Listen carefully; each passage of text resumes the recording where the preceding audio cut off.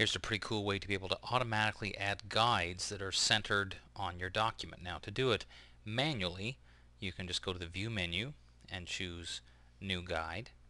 And even though our rulers are in inches, you can override that simply by typing in 50%, and then it will automatically create a guide. You can do the same thing for vertically and horizontally. But we're going to show you a way where we can automate that using an action. There's one little trick to do it, because if you just simply recorded it doing what I just did there of choosing New Guide and typing in 50%, it wouldn't work, because for some reason in action you have to change the ruler first. So here's what you need to do before you record the action: is Control on the Mac or right click on Windows, click on the ruler and change it to percent.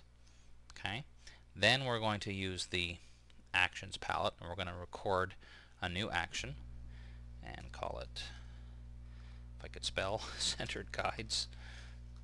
Gee whiz. Okay, Centered Guides, and of course we could give it a function key shortcut if we want. Click Record. And then you simply do what I just did a moment ago. We're going to choose New Guide and type in 50%. It's already in percent, but just to be sure, vertical, and then go back and do it a second time. New Guide, horizontal, 50%. Click OK, and then stop recording.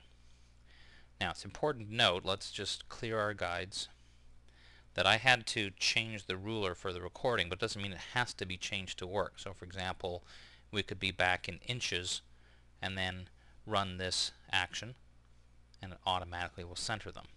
And if we switch to another document to see that this is a different size, to make sure it works on any size, we simply play the action, and there we go.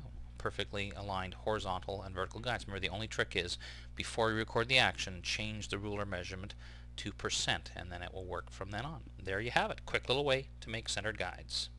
Hey, this is Dave Cross. I hope you enjoyed this movie and others, but please don't watch too many at once, or you might find that your eyes just, start causing you trouble to the point where you just won't be able to see anything anymore.